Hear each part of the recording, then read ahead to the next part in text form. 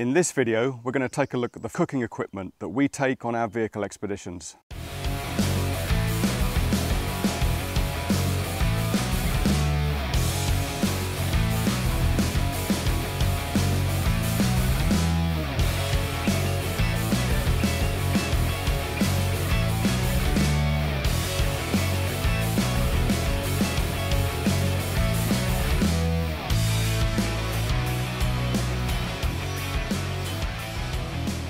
So when it comes to actually boiling water and cooking food, there are various options that we've used over the years.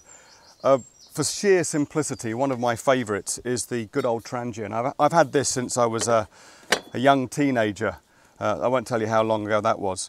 But it has no working parts at all. It's simply a small bowl. It takes methylated spirits. You pour that into the middle. And it's got like a double-walled system. So there's a double wall between the inner and the outer, and there's like a wick. And I don't know if you can see it, but a series of holes there. So the methylated spirits had already disappeared and soaked up within the wick. And then we like using these Turboflames. Very good bit of kit. And you simply light it. So that's now lit, and after a while the flame will start to build up and you'll get a ring of blue flame there. So it comes with various attachments. That's kind of like a windshield. I don't know, you probably can't even see the flame, but there's you might be able to see there's a bit of a flame already, and then that'll be in the middle and then it will work its way into the ring. And a series of pots of different sizes that go in. It even comes with a little kettle.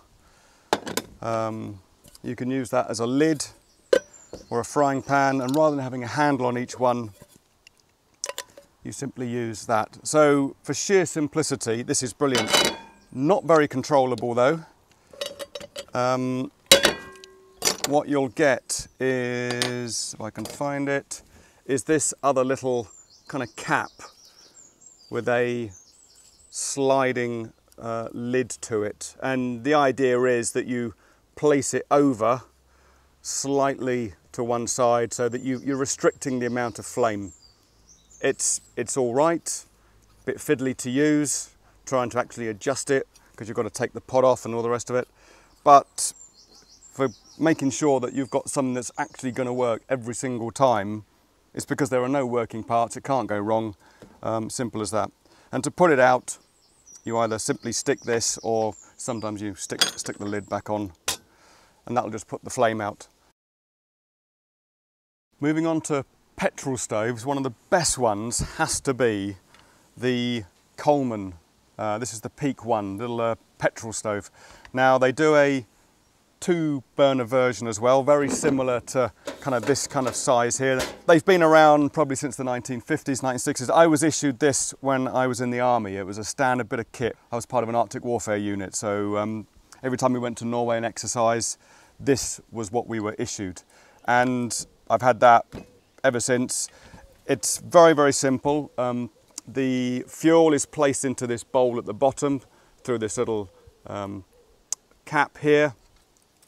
You then pressurize it by just undoing that a turn, and then pump it up, get some pressure in there, and then you release the fuel and light it. Now it's just pressurized fuel at the moment, so once there's a flame, I don't know if you can see, but this tube here will vaporize the fuel coming out and turning it into a gas, and then that gas then comes out as a blue flame.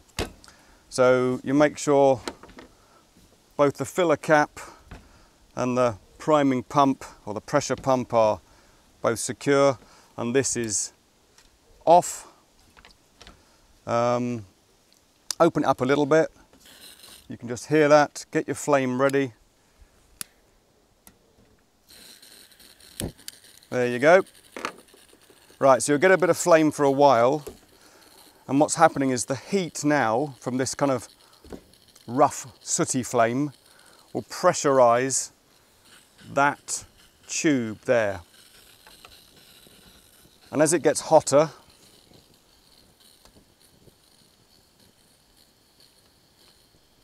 it will eventually, this flame will calm down, and you'll end up with a nice blue flame. But this is a really old bit of kit.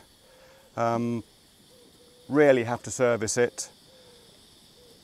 Now, the fuel we're using here is a Coleman white fuel, which is basically like a pure petrol.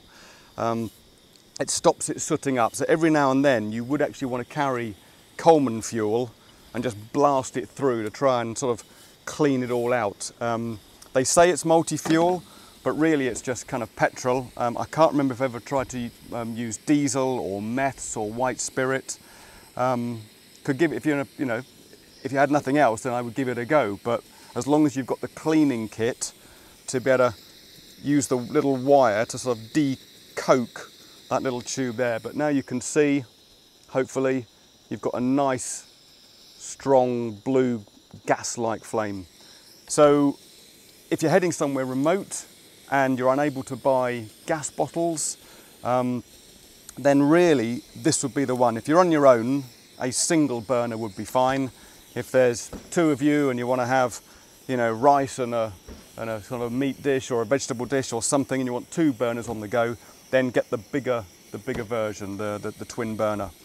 But probably one of the best, simplest, most reliable bits of kit you're ever going to get. So that's the one I would highly recommend, is the Coleman Peak 1 stove. Another stove that's very popular with mountaineers, climbers, hikers, and all the rest of it is the MSR stove. And this one, I believe, is the XGK model.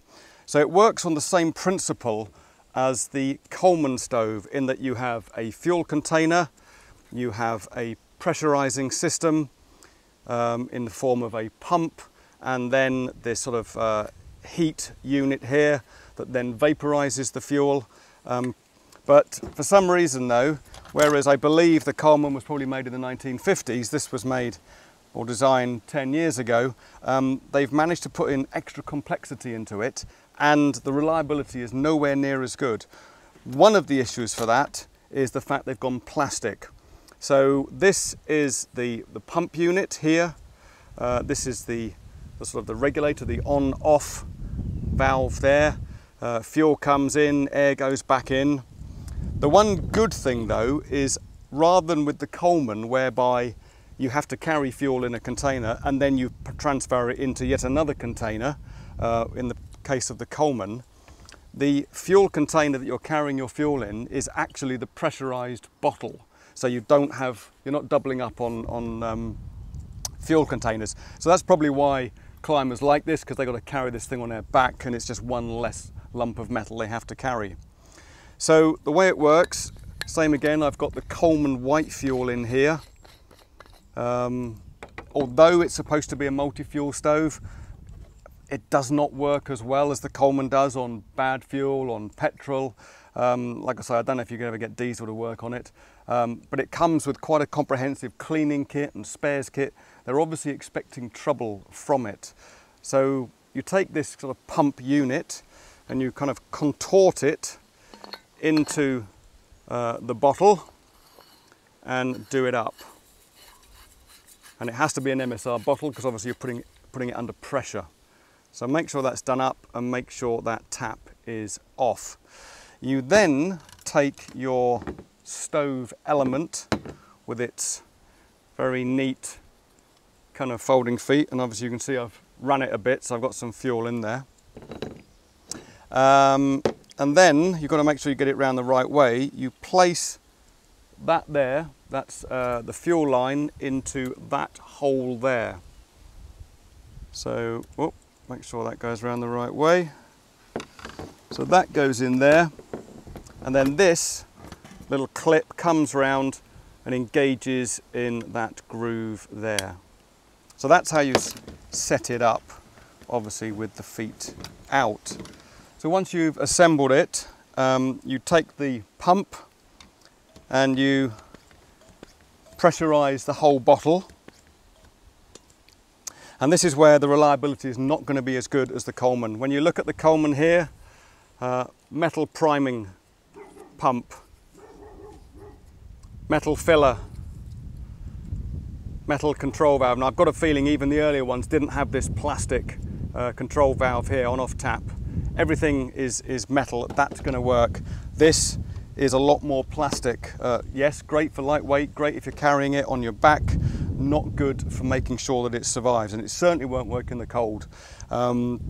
Anything getting close towards -40, that's just going to shear. Plastics behave in a very strange way when you get to -40 and below. The same as bungees will just stretch and stay there. Drive belts on engines will also fail quite dramatically when they get cold. So you pump it up, you dribble a little bit of fuel out with the turning the tap on, and I can see some coming out in the bottom there. You take your match and you light it. Now it's the same principle. This is pressurized, but it's just pressurized liquid, so it'll just come out under pressure. You want to turn it into a gas. So the flame is now heating up this tube here. Okay, so that curling tube there, that's being heated. And so the liquid coming down the pipe will be vaporized in that tube. So when it comes round, it's now coming out as a gas, not as a liquid. So once you've heated it up for a little bit, you can then reopen the tap. And already, hopefully you can hear that. It's got quite a roar to it.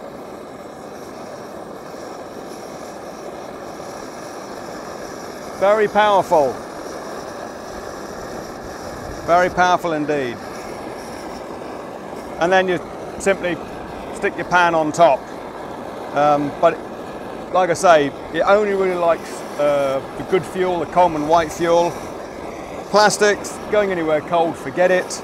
But just for sheer reliability, it's going to be near as damn it. It'll probably be 95% as effective as this thing, but probably many times more reliable.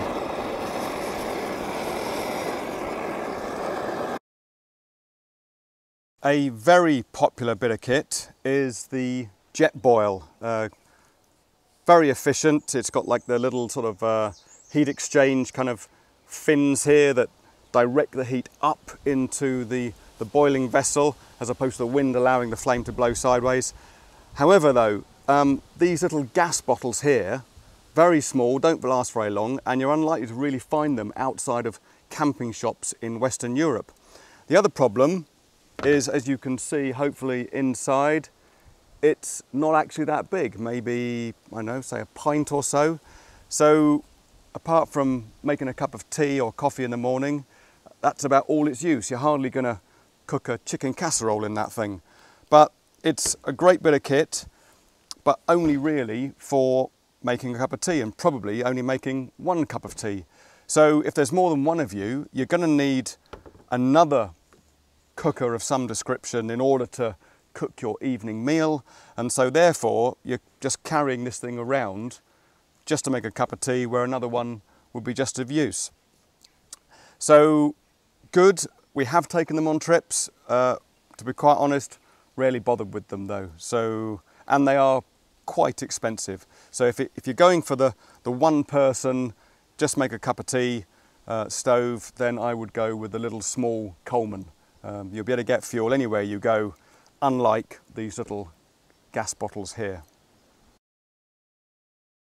If there's more than one of you, I would recommend just getting a big double burner gas stove like this. This is the most common thing that we've used. Two big nice burners, very clean, very efficient, doesn't need servicing. This one comes with a little sort of toaster attachment, and then what we do is we fit these quick release little connectors here, and so I haven't got it fitted on this one at the moment, but you'd have the regulator already mounted on here.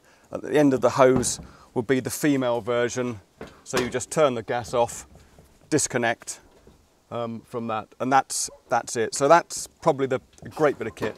Propane will burn or will operate better in colder temperatures than butane, but it doesn't burn as hot.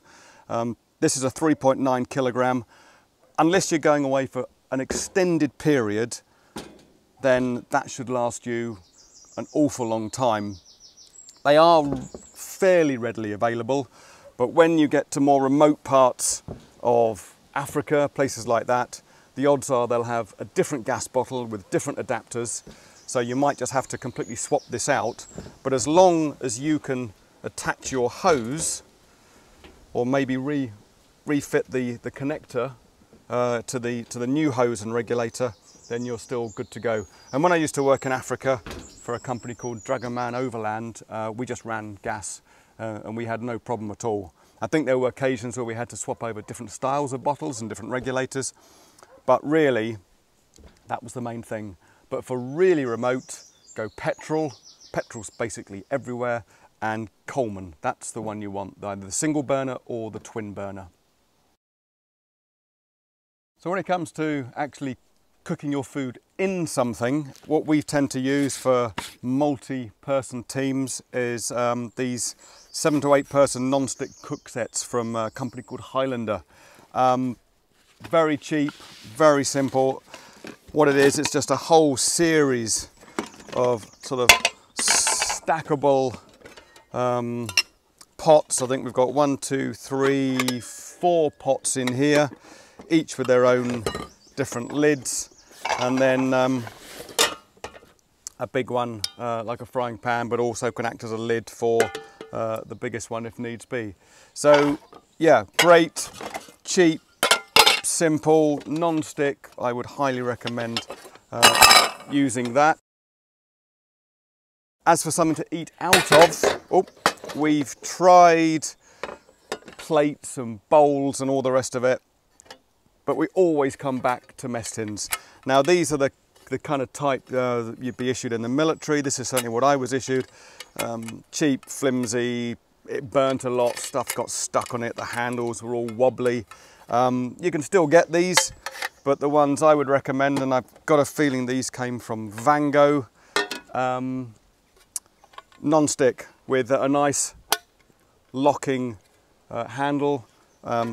We've just found that these are absolutely brilliant wherever we go, and you can either use your spoon, or there's different kind of sets, but obviously being non-stick, always go plastic.